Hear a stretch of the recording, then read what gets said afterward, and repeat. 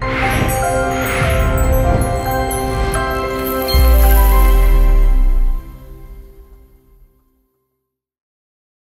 yes, I'm Farmanfarmaian. I have actually mispronounced my own name on stage. So anyone, you do not have to remember my last name. So to give you a little background on me, I'm a serial entrepreneur, worked on about 12 or 13 or so early stage startup companies, all in cutting edge medical technology and biotechnology. Now, the reason I decided to become an entrepreneur and working on companies that will impact at least millions, if not billions of people in medicine, because as a teenager, I was misdiagnosed with an autoimmune disease. Ended up resulting in 43 hospitalizations and 6 major surgeries. Now, when you're facing surgery, right, and especially when you're a kid, right, you go from hospital system to hospital system looking for the very best doctors out there. But none of my doctors ever looked at me and said, you know what, Robin, let's hold off on these surgeries because you're so young and technology is moving so quickly. Let's hold off just to see what kind of innovation is happening in the next few years. Nobody ever looked at me and said, you know what, Robin? Technology is hope. But technology is hope. In fact, had digital health IT and the sheer amount of information we now have access to as patients existed when I was a teenager, I most likely would not have lost 3 organs. The age of 26, this is 7 years after they'd taken out my entire large intestine, my doctors were telling me I was cured, but I wasn't. I was in extreme pain. So instead of dealing with what was potentially the source of that, my doctors put me on long-term prednisone. In fact, they wanted me to be on it for the rest of my life, and 80 milligrams a day of methadone, right? I became essentially a shut-in. I was way too sick to even go to the grocery store, let alone hold down a job. I went into my doctor's office, and I'm like, can you guys help me, please? And well, next thing what we can do is install, surgically implant a morphine pump into your spine. I was 26 years old, right? And they were talking about me being on very high-dose opiates for the rest of my life. I was like, no way. Went home that night, fired my entire healthcare team, every single one of my doctors. Found new ones, doctors that thought outside the box, right? Healthcare professionals that worked with me as a colleague and a peer and allowed me to be the main decision maker, right? Ended up getting diagnosed correctly, right? Put on a drug called Remicade, right? And after the very first infusion, it's an IV, I went into remission overnight. After a 13-year battle with a misdiagnosis and all of those surgeries, suddenly I turned back into that girl that you saw on the dance floor last night. Woohoo! So that's why I'm up here to talk to you today, how the convergence of a lot of these different exponential technologies will enable patients to take control the way I did, right? Not only that, but it's dramatically changing the way we are looking at medicine. When I'm talking about exponential technology, I'm talking about things like robotics, artificial intelligence, sensors, 3D printing, networks and computer systems in order to use things like the power of the crowd. So I want to give you a good foundation on what linear versus exponential actually means, right? Linear is 1, 2, 3, 4, 5. Exponential, of course, is a doubling, 2, 4, 6, 8, right? So when you're talking about linear, you're talking about, essentially if you were to take 30 linear steps, right? 1, 2, 3, 4, 5, I can pretty much visualize where I'm going to end up, maybe right around the video cameras right there, right? If I were to take 30 exponential steps, I end up actually circumnavigating the globe 26 times, right? Crazy difference. 30 linear steps, 30 meters, right? 30 exponential steps, almost 1 billion meters, right? Massive difference to give you an idea of how fast these technologies are actually moving. Which brings me to something called the law of accelerating returns. This was invented by my mentor, Ray Kurzweil. And it is the fact that more advanced societies have the ability to progress at a faster rate than less advanced societies. I'll give you a hardcore, concrete example of that. If you were to take, say, someone from the year 1750 and drop them into present day, they would literally die of shock from the sheer amount of changes in that 250-year period. But you couldn't go back to 1500 and drop someone into 1750 and expect that same rate of change, right? They'd be a little confused, But they would get used to it, and they would not die of shock. In order to have that same shock value, you actually have to go back to 12,000 BC, right? And for that person at 12,000 BC to have that same shock value that you had in that 250-year period from 1750 to now, you would have to go back to 100,000 BC. So let me repeat this. More advanced societies, us, have the ability to progress at a faster rate than less advanced societies. Now, first of all, I want to just point out that this century, we are expecting to see 1,000 times the amount of progress that we saw in the last century. Remember that century that brought us things like cell phones, planes, internet, right? 1,000 times, if you can even wrap your brain around that particular number. How many people here have been to Abundance 360? Raise your hands. A couple. Okay, so you have probably seen the 6 Ds of exponential technology. And this, again, is to give you a foundation so you understand just how fast these technologies are moving. So once a technology gets digitized, meaning a series of ones and zeros, turns into an information-based technology and has the ability to hop on that exponential curve.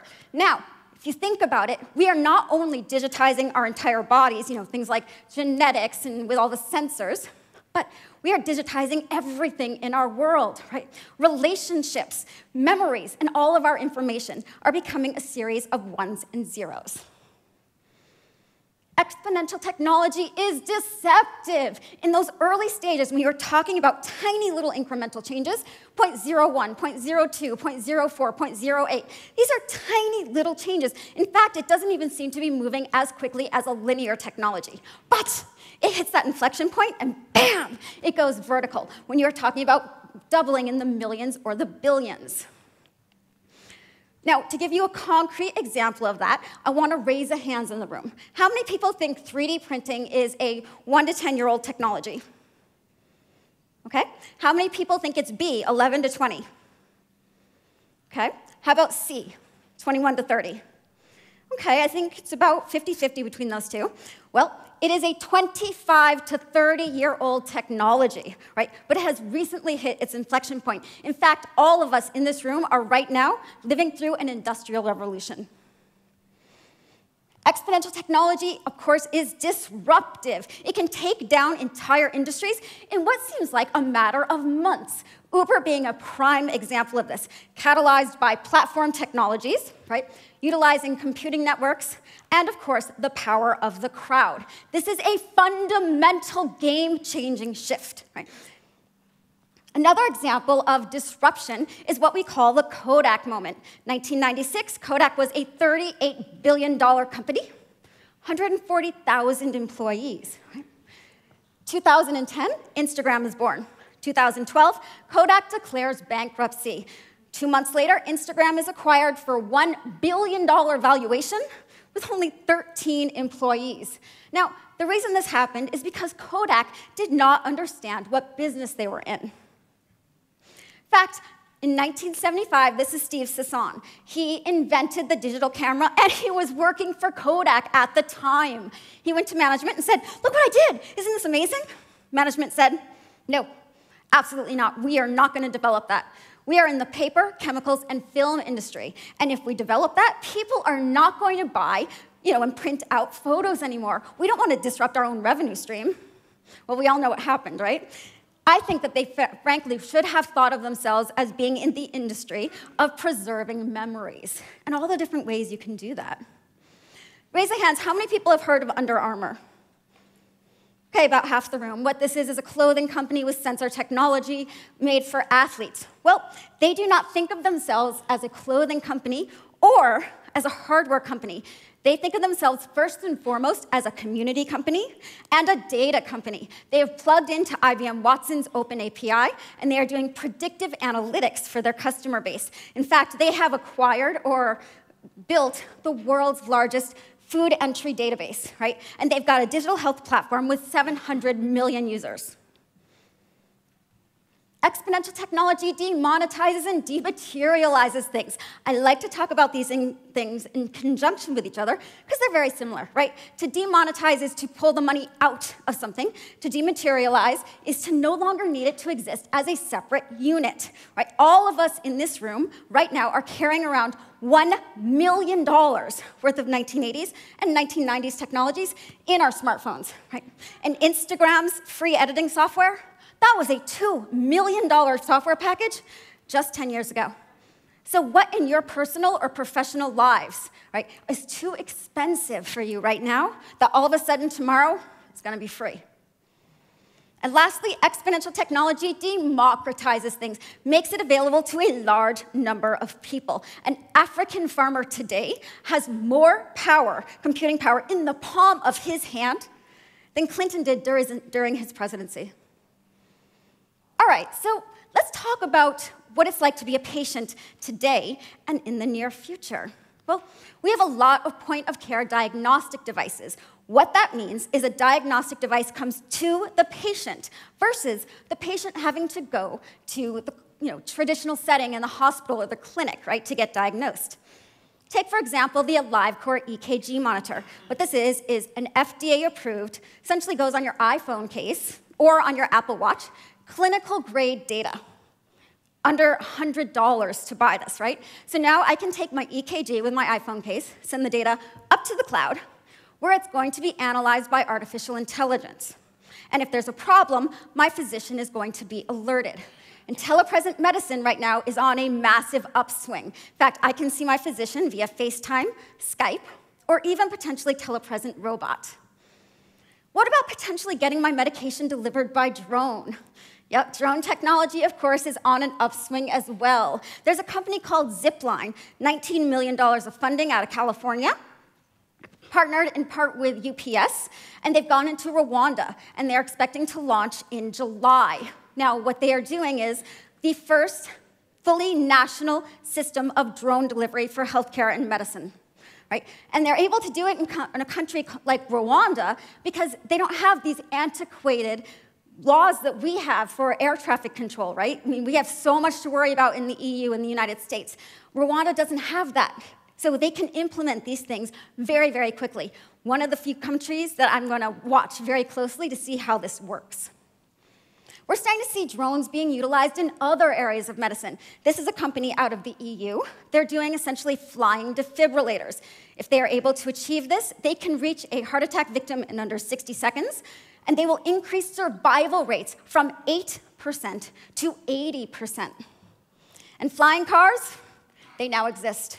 This launched at CES this year.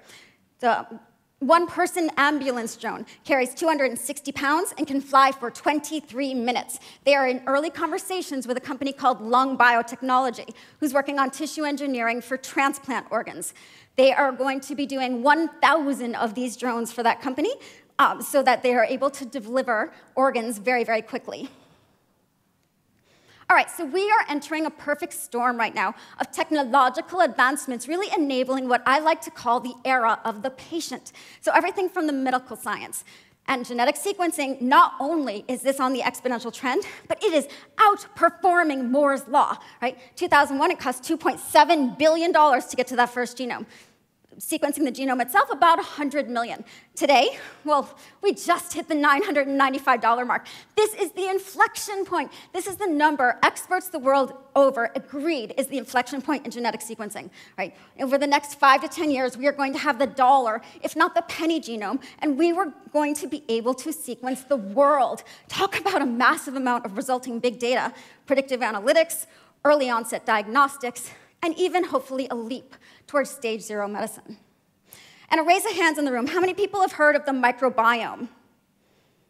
Okay, about half or a third. So the microbiome is the colonies of bacteria that live in and on our bodies. Symbiotic relationship, we need them, they need us, right? It's about a 1-to-1 ratio, meaning only 50% of our bodies are actually human. And we have not been taking this into account when we treat medicine, right?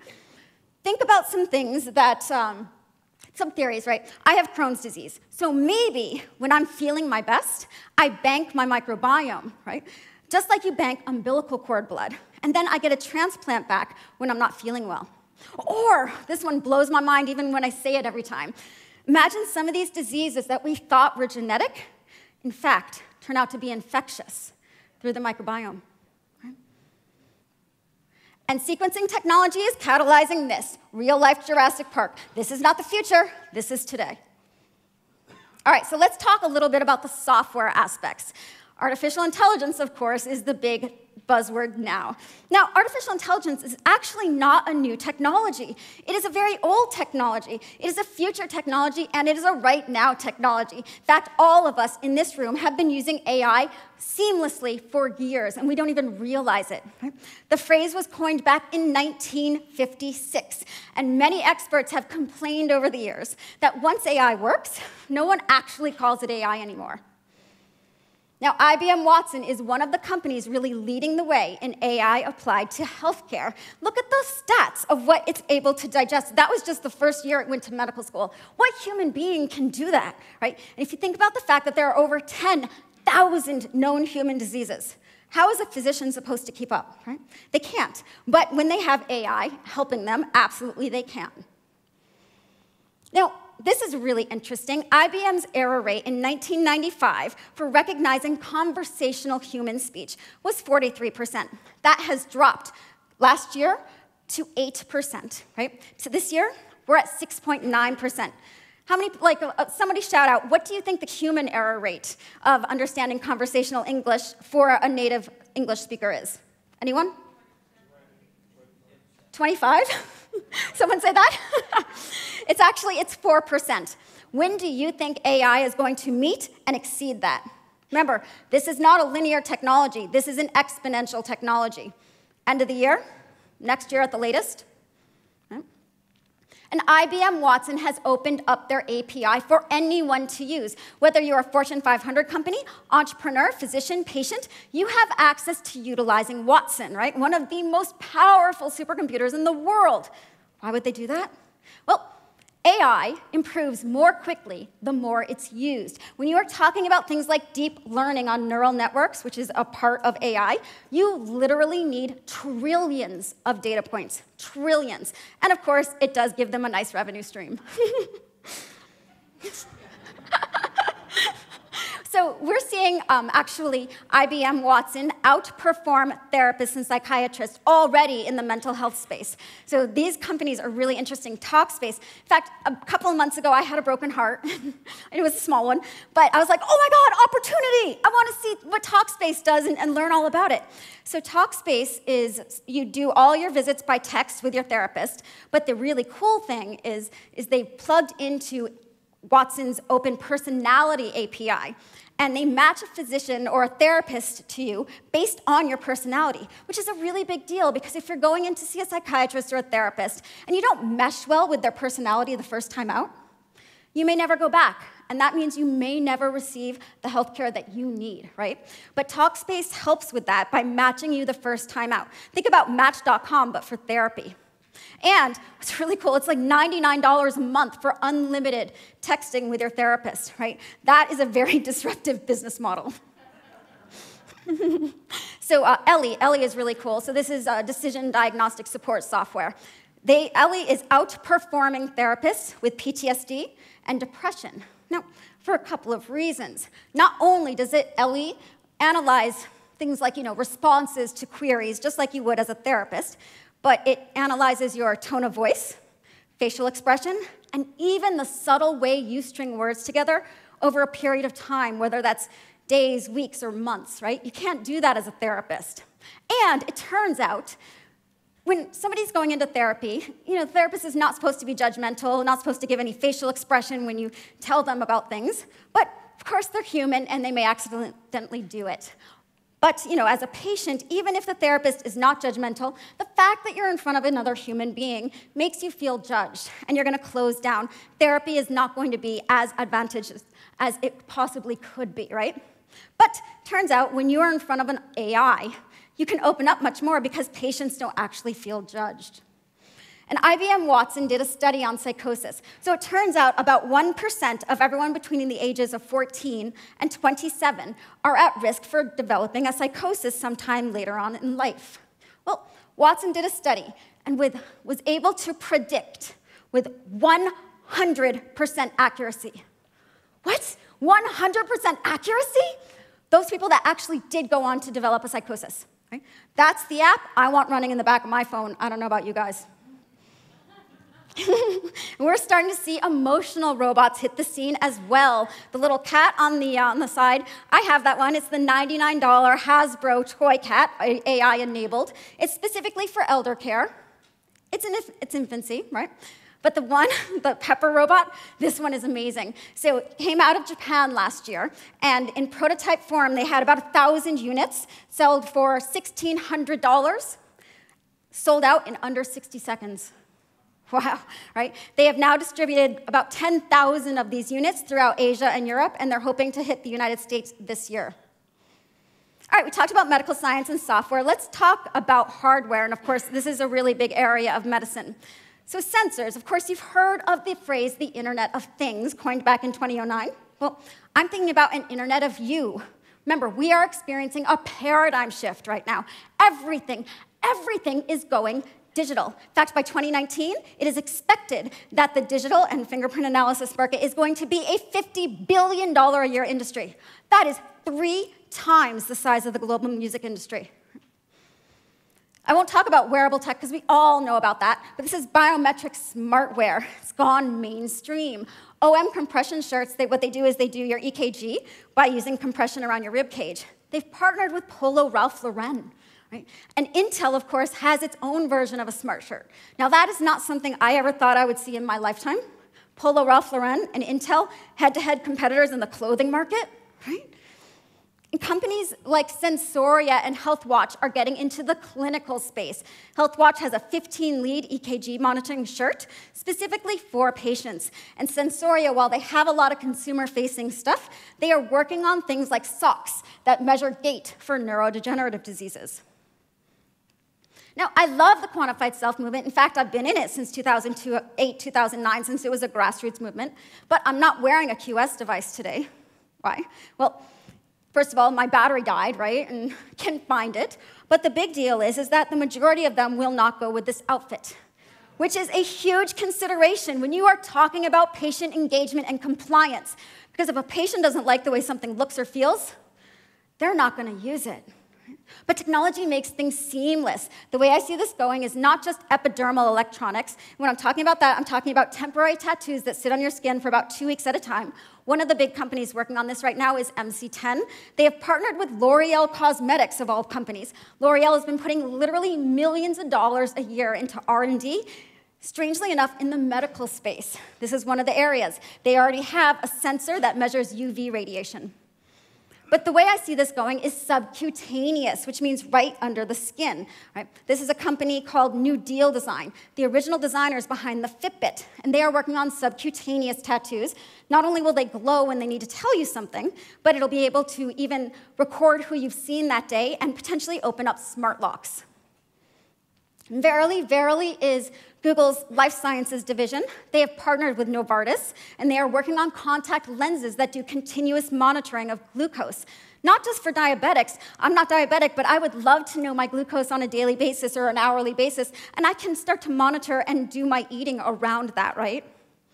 And Sensomed has just recently got FDA approval. It's contact lenses that measure glaucoma progression. And this is really exciting. So Freestyle Libre launched in the EU in October with its CE mark, not yet in the United States. But they are doing continuous monitoring of glucose with a patch. You keep the patch on for about 2 weeks at a time. It's got a little tiny filament that sits under the skin, and it monitors your glucose every minute, right? Game changer in diabetes. And this is a whole new category called ingestibles. This particular project is out of MIT. It's a vital sign pill. So imagine, on a daily basis, you pop your vitamin and you pop your vital sign pill. Imagine the amount of data that we are going to be able to get. Not only will it be clinical grade, but we'll be able to do it like it's outside the physician's office. And when you go into a physician's office, you get your pulse or your blood pressure. They're not always the normal levels because you're outside of your normal environment. So we'll be able to get a lot more accurate data this way. And Proteus. So Proteus is really cool. See the tiny size of it? It's at the end of that push pin, about this big. Right? FDA approved already. So what it does is it's made of silicone, magnesium, and copper. What happens when it hits the gastric juices of a patient's stomach creates a chemical reaction. Enough of a chemical reaction to cause and to be an energy source, to transmit a signal to a Bluetooth-enabled patch you're wearing somewhere on your body, which then syncs to your app on your iPhone. Now, this is a really big deal for people with dementia, Alzheimer's, bipolar, schizophrenia, things, diseases or disorders where you either forget if you've taken your medication, or in some cases you really don't want to, and you need the feedback loops of somebody watching you. And this is a really exciting project. So this has nothing to do with healthcare, but I can see the implications far and wide, right? Disney and Carnegie Mellon teamed up, and they are doing something called EM Sense. Turns out every single metal object in our environment emits an electromagnetic noise, right? And so this prototype watch is able to pick that up and then interact with it. Let me give you some examples. Say I jump on my motorcycle. I could have a motorcycle. Well, okay, maybe I don't. But pretend I jump on my motorcycle. Not only will my watch be able to identify that it is in fact a motorcycle, but it is in fact my motorcycle. It'll launch my calendar app, and it'll launch something like my Waze app that uses the power of the crowd to determine traffic patterns. And it will tell me that in existing traffic, I am 12 minutes from my destination on a motorcycle. Right? I can program it so when I touch my office doorknob, it launches a reminder app that says, Robin, don't forget to pick up milk on your way home, right? So automatically interacts with metal objects in your environment, unlocks your computer, unlocks your car, right? Imagine the implications in medicine. All right, so let's talk a little bit about 3D printing. And as I mentioned, we are right now in the middle of an industrial revolution. 3D printing is one of the most disruptive technologies out there across every single industry and economy. Right now, we can do 360,000 different colors in one print job. In fact, that sneaker was done in one print job. And we have been 3D printing sneakers for years. In fact, Nike has been doing it for years, and they just didn't market it. It was just an easier way to manufacture, right? And we can now print in 300 different materials. In fact, recently we ground up an asteroid and used that as the ink. How cool is that, right? So the main concept behind 3D printing is complexity is free.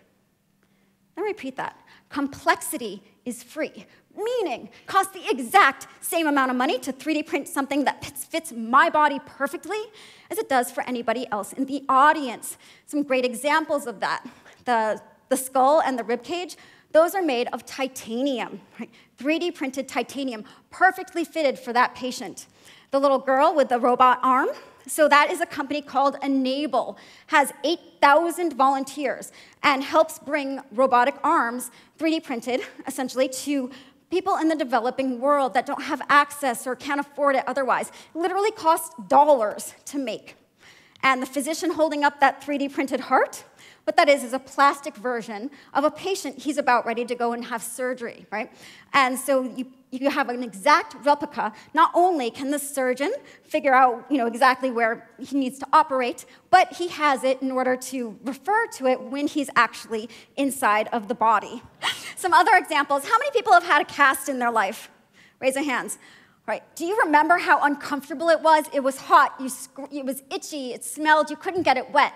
Well, we can now 3D print casts, not only with holes in them for scratching, but are completely waterproof, right? What a game changer for treatment plans. We can do things like scoliosis back braces, tracheas, and let me point to you that one in the middle. That's a wheelchair for a dog. Pretty odd thing for me to show you, right? What's the concept behind it? So the owner needed a wheelchair. So what he did, instead of trying to buy one, he created the CAD design files himself, right?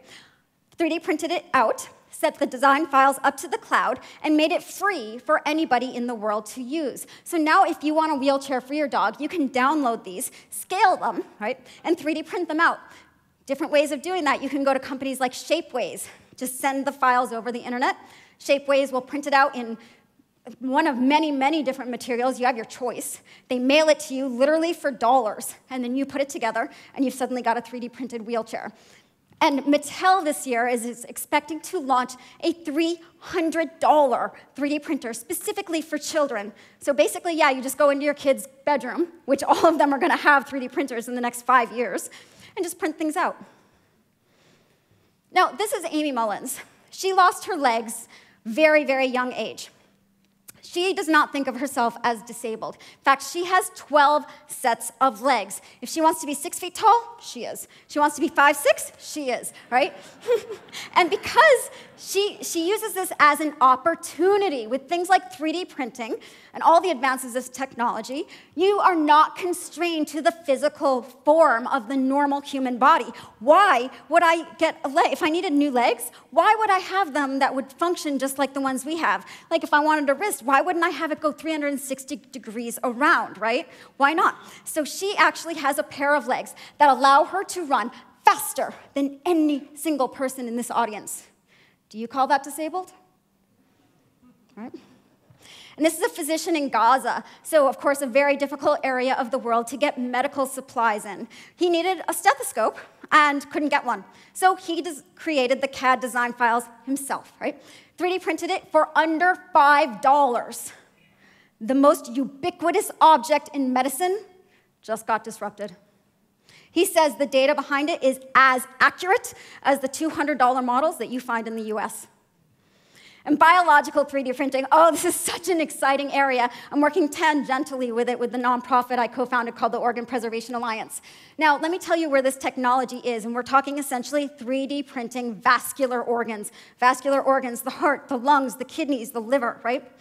Well, we can now do tiny little printed sections of liver and kidneys to test for drug toxicity.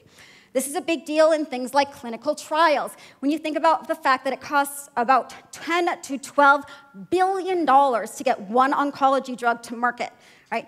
For a neuro drug, up to $15 billion to get one to market. Anything that we can do to streamline that approval process, or just the R&D behind it, absolutely game-changing. But companies like Lung Biotechnology, I mentioned earlier, what they're doing is taking ghost organs. What that means is they take like a pig organ or a human organ, decellularize it, meaning wash away all the cells, but leave the scaffolding in place and the vascular system in place. Repopulate it with the patient recipient's stem cells, and all of a sudden you have a new organ. Right? That's probably 10 to 12 years from market. To do one from scratch, where you're just literally tissue engineering without the ghost organ, 15 to 25 years are the numbers that I've heard from the different tissue engineers. But again, this is an exponential technology, so it may be faster than you think. And like I'm envisioning a world where instead of taking a medication or having surgery, like minor surgery or something, why not just switch out your organ? Right? That's going to definitely help with things like life extension.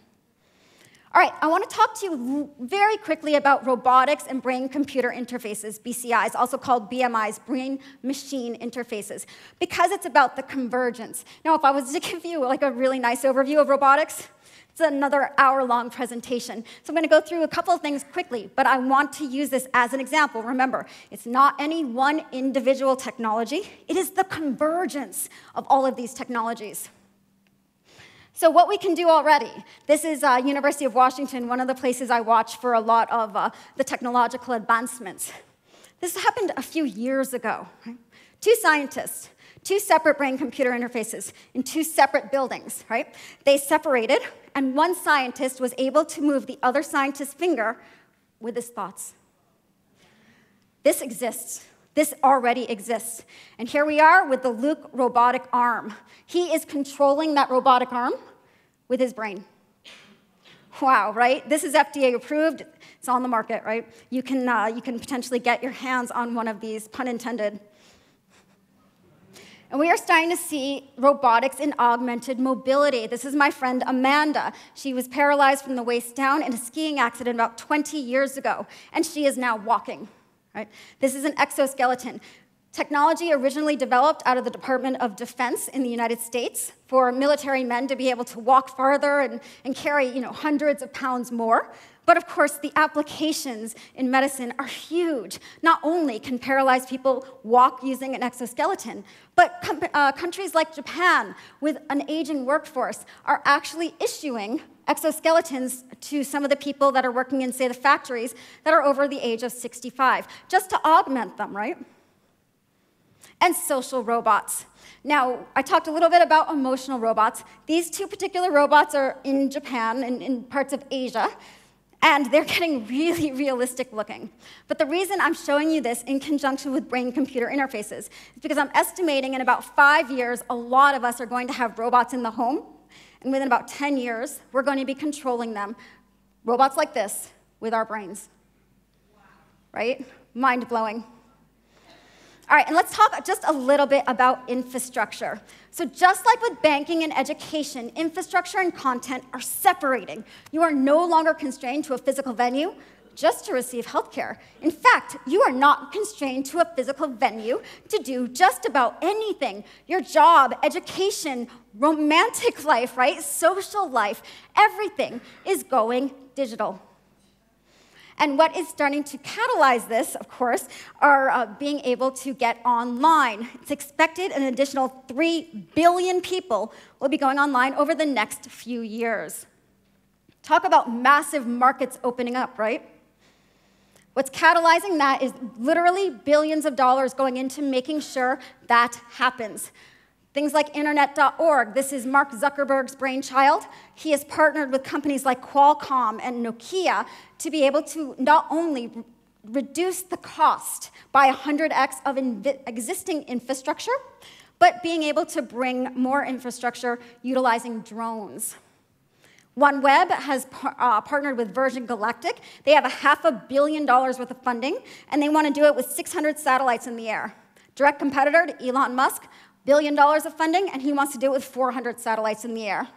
And X, which is Google's moonshot division, they are doing it with hot air balloons that will circumnavigate the globe in the air currents. And all of this technology is really raising the bar on the interaction between the patient and the physician. So if you think back to the title of my talk, the patient as the CEO of the healthcare team.